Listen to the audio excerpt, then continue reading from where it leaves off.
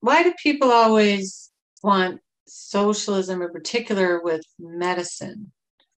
But then they'll say, well, we don't want everything that way. I mean, I know medicine's important, but something like food is even more important in the sense that you eat every day, but you don't go to the doctor every day. So why is that one thing they're always...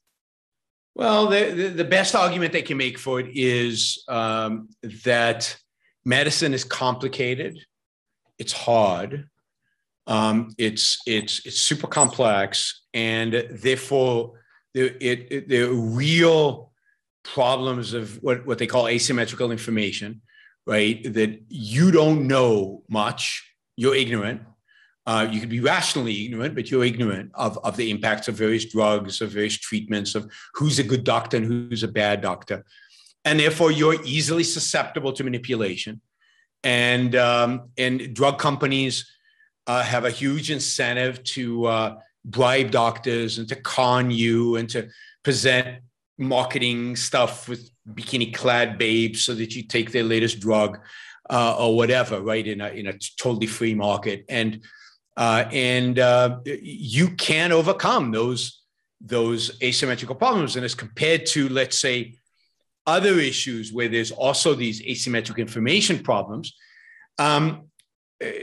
this is a life or death one. So we need an objective agent, and this is. Again, this assumption that the government can be an objective agent. We need an objective agent. We need somebody who's not motivated by self-interest. We need somebody who's not motivated by profit.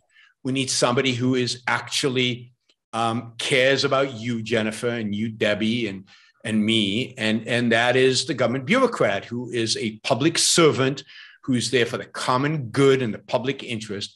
And they have no incentive to lie to us, cheat from us, and steal from us. So, and that's it. I mean, I was at, I forget if I said this last week, but I was at a conference last week at the Mont Pelerin Society conference. So I don't know how many of you know what Mont Pelerin is, but Mont Pelerin Society, and unfortunately, I spent 2 days basically in my room because I had this awful cold. So I was there at the opening night, and I was there at kind of the last day of the conference. But other than that, I just had to skip it because I felt so bad with the cold, and I didn't want to infect everybody at the conference with my cold.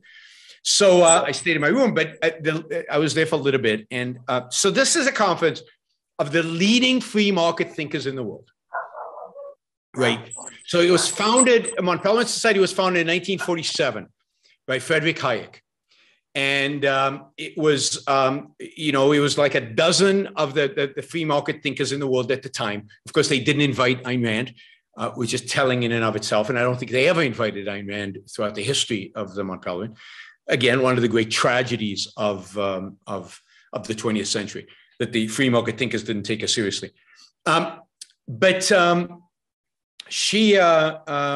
Anyway, so it became an annual conference, or once every 2 years in a different place in the world, where all the leading thinkers in free markets would come together and debate. And the original members were Hayek and Mises, von Mises, and Milton Friedman, and all kind of the legends of the free market economists, primarily economists, most economists, but not exclusively. And, Mises used to get really upset at them, and they used to argue about, because Mises was the one who was really consistent, the one that he was the consistent, and used to argue with them about central banks and about and one of the amazing things. Anyway,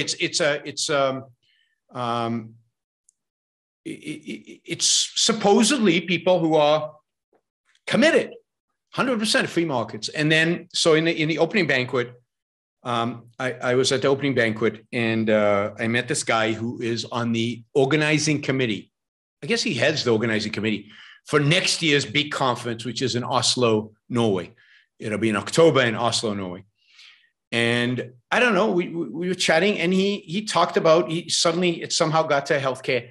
And he was like, yeah, our great system in Norway and your pathetic system in the United States. And, how can you tolerate not having socialized, in a sense, not having socialized medicine in the United States? It was like, whoa, you're on the organizing committee? This is a free market conference. What the hell?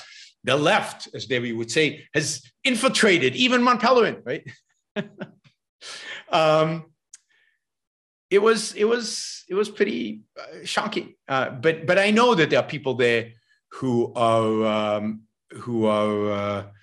I don't know, compromisers, particularly the Europeans on economic issues. But then there's some Europeans who are great, who are really, really tough. And then there's plenty of nationalists there. There was certainly one conservative nationalist at the conference. There are anarchists there. There's several. There's at least one on the board of directors. Actually, two on the board of directors.